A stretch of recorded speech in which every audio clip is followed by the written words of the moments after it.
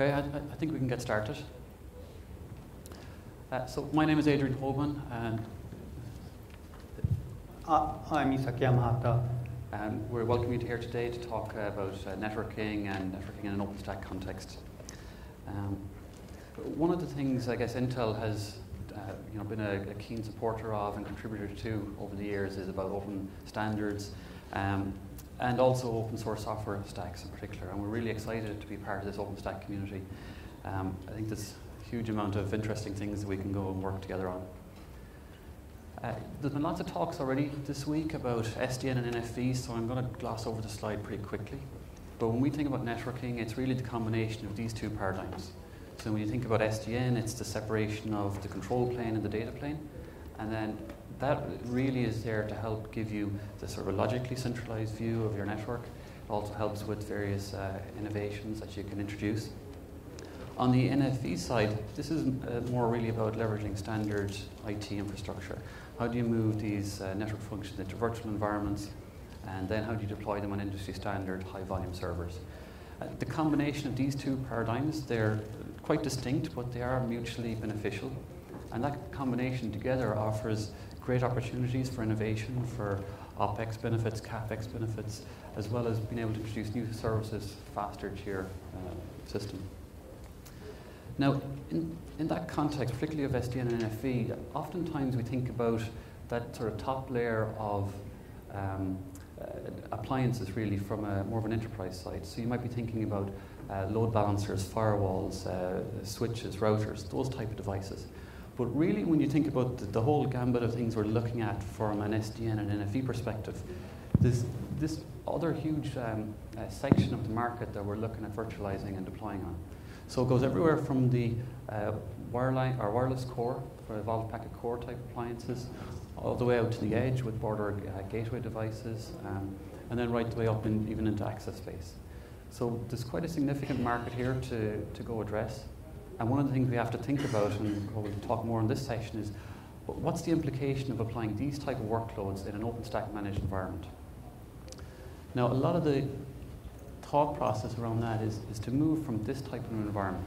So this is where you've got more of a traditional way of developing, particularly on those appliances I mentioned. So you go from this very monolithic, vertically integrated solution. It's generally deployed on proprietary hardware and systems. And what we want to try and move is to this situation over on the right-hand side, where we're taking all of these applications, we're moving them into virtual machines, then deploying them on industry standard high-volume servers. Now, a lot of the specifications around this are being developed at the ETSI NFV community. That's the European Telco Standards Institute.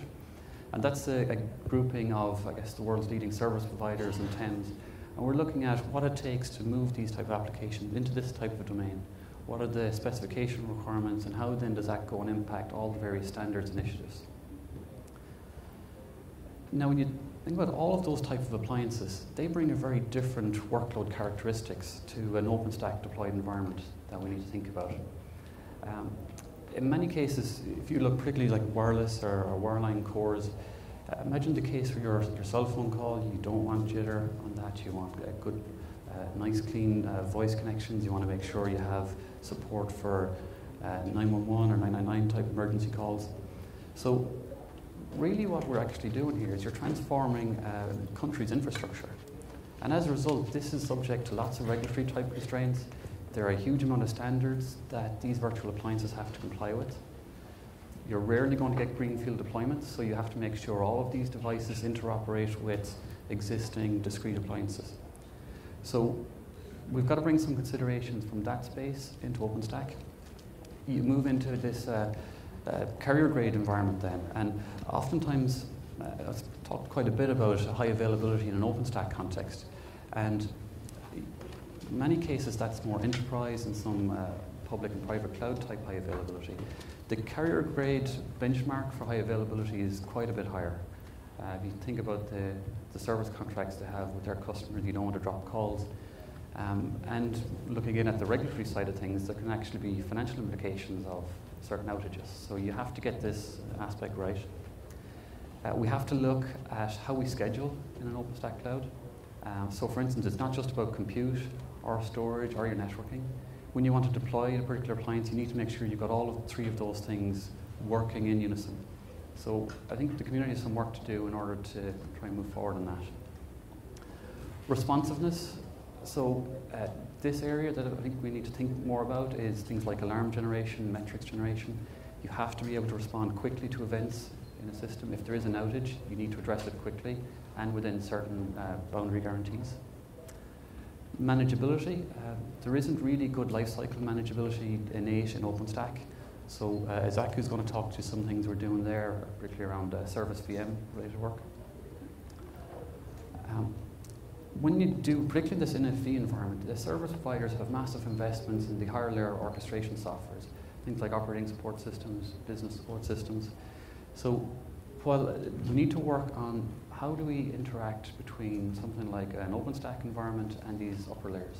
Oftentimes there will be a few components between them, but nonetheless, the requirements integrating OSS, BSS downwards is going to impact what you need to do and the type of interfaces we need to provide in OpenStack. Predictability is another characteristic we need to look at. One of the items in here, if you think about it, it's not just predictability of OpenStack as the environment itself, as the sort of management plane, but it's the predictability of being able to deploy workloads. So, for instance, it's not really acceptable to say I'm going to deploy a VM and not really understand that that platform you're deploying on is suitable for it, is ready for it, has various data plane networks up and alive and ready to go. The next two are going to talk about those together because it's not just about performance, and we can't just think about scaling out as a method to get performance and to get the type of capabilities that you need in the carrier environment. You have to combine high performance I/O with predictability, with low latency, with low amounts of jitter.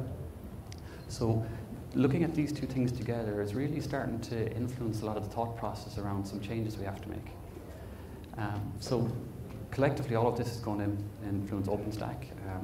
We're working with many of the folks in the OpenStack community, like, for instance, Ericsson and other members of the Network Cloud Builders program that we have running.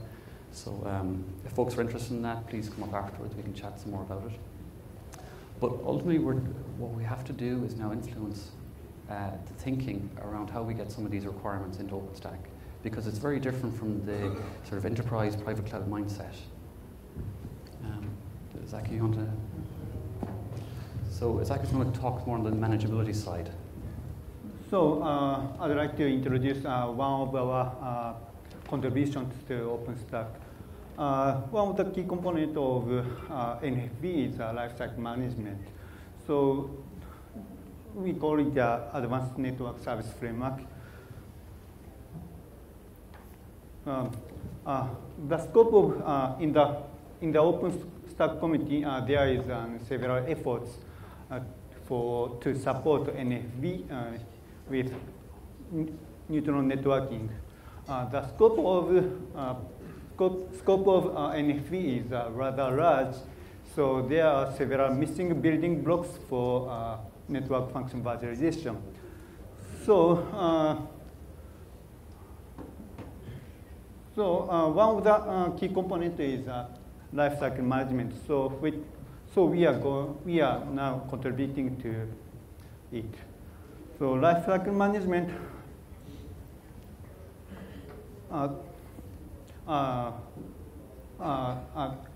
So far, a neutron service plugin or each service device driver implements their own lifecycle management. So it increasing development cost and the way to lifecycle management is their own. So the interface is inconsistent. And also for users, user doesn't care or don't know that the service is actually is virtualized or physical or physical. So it is quite desirable for users is able to manage those services with a uniform manner in relevant of the services virtualized physical one. Physical one. So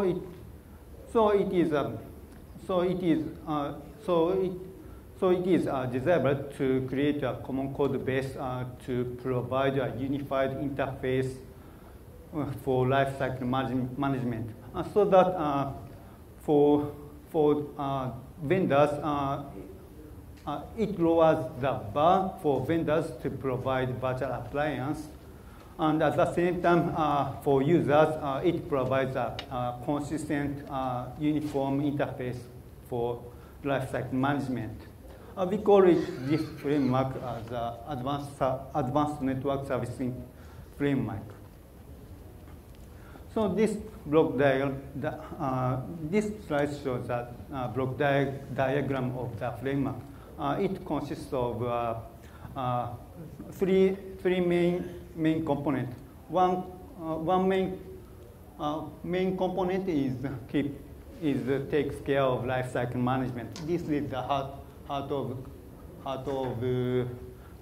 the framework. It keeps track of which service VM is created and used, and it also tracks which network service used and how it is configured. Next component is a REST API, so that cloud administrators can manage service VMs or services through this unified interface. And last one is a communication interface. Here, communication means communication between neutron servers and service VMs and services. OpenStack servers is owned by cloud administrators. On the other hand, service VMs is owned by cloud users. So there is a security boundary between them. So it is not so easy to communicate for them to communicate between. It is somewhat difficult for neutron servers and VMs to communicate. So let's have a look at how this framework works. Let's suppose some cloud users want to publish their web applications. He has web application servers, and he also have a backend database server. Before publishing the services, he wants to deploy a firewall services between public internet and application servers and backend database servers for security reasons. So the service insertion is requested. The framework notices there is no service VM available for firewall. So it talks to Nova to spin up a service VM. So Nova spin up a service VM. Then service agent within service VM starts up. At this point, any configuration is not done. It is a kind of a blank state. So configuration that user defined needs to be pushed into this service agent. So vendor driver sends its configuration data to configuration agent, and the configuration agent injects the service configuration into the service VM. Then service agent knows how to configure the service.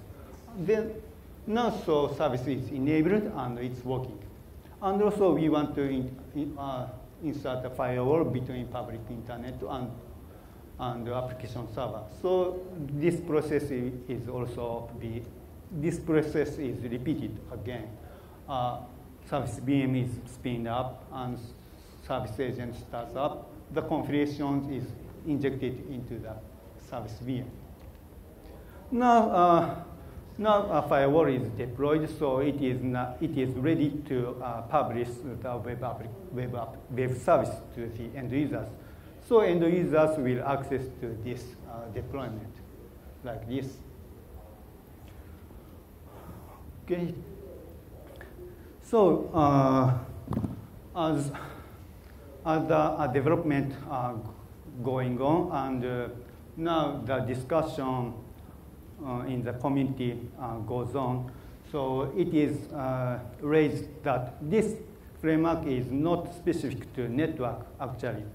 So it is very beneficial. It is good for other OpenStack projects. So it is the discussion is going on to create a new project dedicated for this lifecycle management. Actually, in this OpenStack summit, it will be discussed about this, and I think it will be decided to create a new one officially. So this framework will be moved out of Neutron project.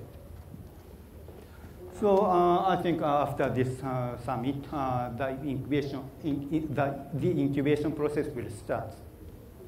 So this matrix shows the current status. It means what we have right now. Basically, the implementation of proof of concept is almost done. So I've tried to push these patches into Neutron upstream, but the discussion on new project is started. So the merging process has been suspended for now. So new project will start, is about to start. So there is lots of to-dos, so there are lots of room for you to contribute this. So please join this project.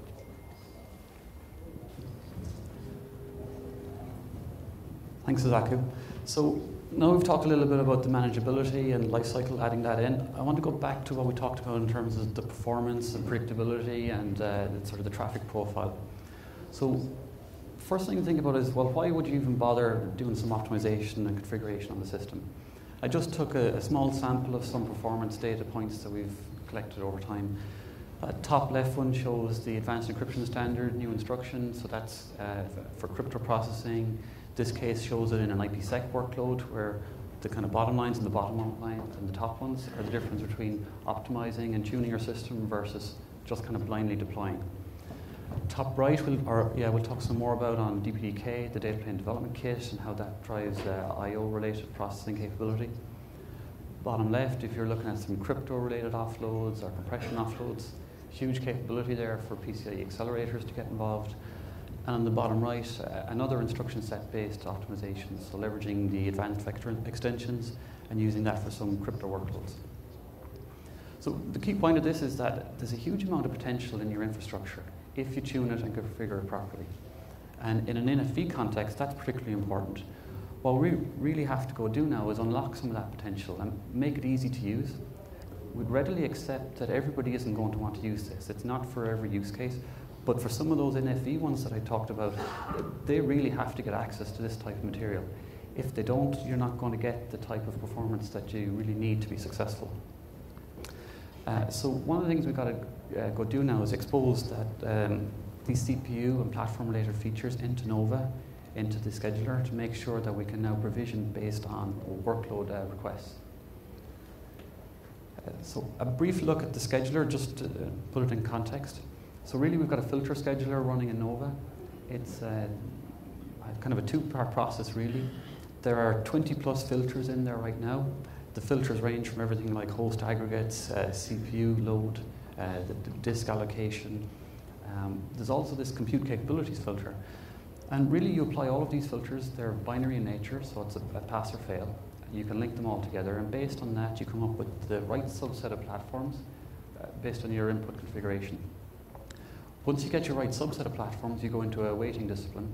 And right now it's really RAM-based utilization that's really deciding what order you try to deploy VMs on those platforms.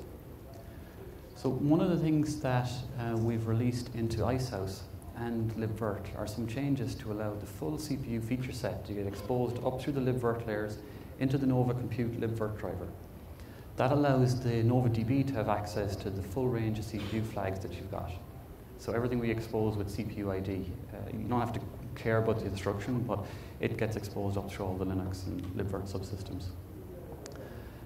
The impact of all of this is now, if you know you have a workload and you've gone to the trouble of either optimizing for a particular instruction set, or you've just used some compiler optimizations and you want to identify a particular CPU type or generation, you can now specify that through the flavor. In this case, I'm showing an example. Let's say if you wanted an AES-NI for some crypto operations and maybe a PCIe accelerator for maybe some crypto offloads. And you've got really a heterogeneous setup in your network or in your infrastructure. So some with, some without, some a mix. So the combination in this case of the PCIe filter to find that right PCIe device you want, and the extensions that the compute capabilities filter can leverage, can now get you to the right subset of platforms. Then you get into the normal weighting discipline. So it's regular as is. Now, extending it like this does proliferate more metadata into the system. So there's a very interesting project in development called Graffiti. There was a talk on it yesterday. I hope some of you got to see. But Graffiti could be a very interesting way to take some of this and up-level it so that it's more manageable in the environment. Now, once you move on from this feature mapping, so the feature mapping is, I have this VM, I've developed it for XYZ features, give me the right platform with that. Once you move past that, now you have to go and configure the thing properly. And really in an NFV and an SDN context, there's a huge amount of configuration you can do that gives really incredible benefits to the workload. So think of NUMA, the non-uniform memory architecture we've got in platforms now with multiple sockets and there's different speeds to get to the memory depending on which socket they're associated with. So what we've got to do are things like CPU pinning and isolation, make sure the workload exists in a place. We have to make sure that the host OS doesn't interfere with that for the VMs. We need to make sure we're not landing other VMs on this type of a platform that's going to move around and impact all your great configurations. There are some interesting stuff you have to do around the I/O devices, so make sure that you're getting I/Os that are closely coupled with the CPU that you've decided to pin your workload onto. Make sure you're getting memory close to that socket, that you're minimizing the amount of QPI, the sort of inter-socket transfers that can happen. So this is all work that's starting now. We're going to target Juno, hopefully, for this, so watch out for some blueprints, and please contribute to them if you have some opinions on how we need to go on and develop this. But this type of configuration really does lead to being able to deliver on some of these performance and predictability type characteristics that we have to go work. So moving a little out of that more compute-centric domain, if you start looking at the networking side, what we have to go do there. So a lot of what we talk about, particularly in terms of the sort of explosion of that east-west traffic, you combine that with getting more and more cores per platform. And then in time, when we do smarter, more sophisticated scheduling algorithms, because you have to remember, east-west traffic doesn't mean on the same platform. It's typically within a data center. But if we get smarter scheduling, we can co-locate these because you've got the capability on a particular node. You can save on lots of fabric-related bandwidth. Now your need for virtual switching and virtual routing capability or performance really goes up. So lots of great opportunities and challenges here. We need to go work. One of the things that we have been doing is working quite a bit on the I/O capability of these generic platforms we've got, these sort of industry standard high volume servers. What this chart shows is the progression of 64 bytes of small packet performance forwarding data points. It's a really common one that a lot of the network equipment manufacturers would really look at in terms of determining how fit for purpose a platform is. And the type of increase in throughput that we've seen over multiple generations here really does line up with the type of thing we've demonstrated on more of the compute side with Moore's Law. And so really what this does is it opens up the opportunity for network vendors now to go and deploy on a single architecture with single tool sets to help to consolidate what they need to do. And you can stay on an industry-leading beat rate of microarchitecture and process improvements. part of the enabling for all of that is the software suite that you need to load. And one thing we've been working on is the data plane development kit. Now, DPDK is a collection of utilities. At its core is this pull mode driver framework. It allows you to pull packets out of your NIC and get them into user space incredibly quickly, bypassing lots of potential overheads you might find in standard networking stacks. There are a number of utilities around that too that are particularly important to leverage in packet processing workloads. So memory management, queuing functions, and flow classification. Now what we did is we released all of this with a really open license. It's OpenBSD license in, I think it was April 2010. There's a new completely independent open source community has formed around this now. That's at dpdk.org, and Intel will contribute to that too. But what we've done now is take some of this DPDK as a foundation and try to apply it to the switching domain. So we've forked the vSwitch.org program, and we've created this Intel DPDK vSwitch. It's created as a reference architecture. We want to demonstrate how do you get the performance capability out of a DPDK software suite and leverage that in the vSwitching environment. We're also contributing into the main line of openvswitch.org. So there are patches have been released in there now. So if you want to look at the head of that tree, you'll get to see some of that DPDK related enabling. And you combine that then with work that we're doing with a number of vendors to take some of these technologies and pull them into commercial switching and vRouting solutions. So we were demoing this week. I think the demo might be closed now, but the performance we were showing was an approximate 10x going between a standard openvswitch.org solution with a VirtIO style interface into the VM, and an Intel DPDK vSwitch, the reference architecture solution. So with the DPDK type guest, it's a 10x type of performance improvement. So it's really incredible performance potential on offer. What we're going to do now is release the patches that we've enabled for that on one of the Intel sites called 01.org. That should happen in the next week or so. We're going to take those patches then and start to upstream them through the regular blueprint process during the Juno cycle. So please watch out for that. The patches we're talking about are really about the sort of initial setup and configuration of your vSwitch, because this reference architecture for vSwitch, it's really a replacement of the forwarding plane. The standard Open vSwitch control plane interface still exists. You've got OVSDB, you've got your OpenFlow interface.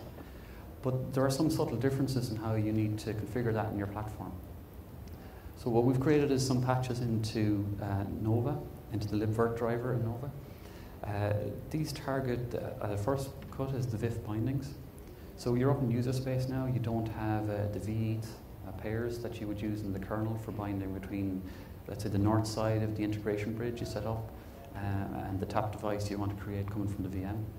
So we're going to bind that with patch ports, just another method of doing it. The other thing we've put in here is huge page table support. So one of the performance methods that we use with DPDK to get that incredible increase is to leverage huge pages, typically 1 gig in size. So what we wanted to extend here is all of that huge page-related memory in your platform, expose that amount up to Nova, and start managing the huge page and the amount of free huge pages that you've got. Related work then needed to go into the regular Open vSwitch agent. So this is more on the Neutron side. Now the patches to go in here were to look at the binding between the physical bridge or the ton bridge you've got at the bottom of your network on the compute node and the integration bridge. So again, this is all running up in user space, so you don't have the V pairs. So we've moved to a patch port method. There's a couple of other smaller changes in there, like how you identify that this is a DPDK-enabled vSwitch versus a standard one. They're all going to be released as separate blueprints and patches into the Nova community. Originally, we were going to target a new mechanism driver for this, but we got feedback during the Hong Kong summit. Please work to consolidate it on this one vSwitch path. So we've taken that on board, so all the patches have been updated to work in that environment. So I guess to conclude on it then, we're going to say that SDN and NFV, that it is driving this network transformation. And there are a whole set of new requirements that are going to come into the system that are going to need a fundamental mindset change in how we look at the type of patches that are acceptable into an OpenStack community. We are working with others to drive these changes. I think we need to do a better job of consolidating all the work on that. I think there's a lot of great ideas coming through on NFV, but I think we have to do more as a community to be cohesive and get behind some of the changes proposed. There are some very, very interesting challenges here. So it's a great area for technical guys to get involved in and invest in. These are tough things to go solve. I think we can if we work together on it. So I guess the call to action is to work together, help make this a platform suitable for SDN and NFV. Okay, so any questions?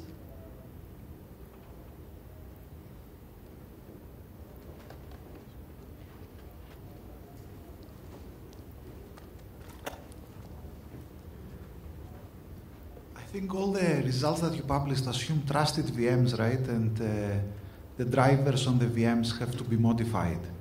You cannot use the standard VirtIO type of stuff, right? So the trusted VM issue is a big concern here. So how do you see this being addressed? So the 10X does leverage a DPDK-based guest, so you need to have that in there. But there is a model that doesn't get that quite high performance, is around the 3X, using a standard VirtIO interface in the guest. Right. So there are other models I think you might be referring to. There's one called an IV shared mem model, which does require more of a trust base in your guest. But it's options, so you kind of pick and choose. If you want really high performance, a DPDK-based guest, that can be trusted. So you don't have any trust concerns there. So if the guest is not trusted, you have to go back and use QEMU essentially in order to communicate to the guest, right? So the performance gain goes down to maybe a 2x or something like that, right? So with a regular VirtIO interface in the guest, you have about a 2.5x performance improvement. Okay, thank you. With a DPDK-enabled guest, yes, you still have security, but the performance is about 10x. You can go faster again with an IV shared mem model. Okay. Okay.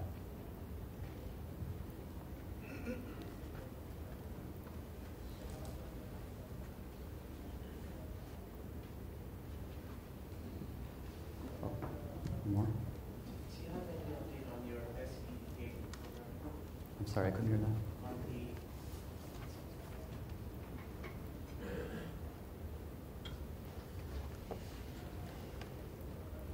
hi, do you have any update on the SPDK program?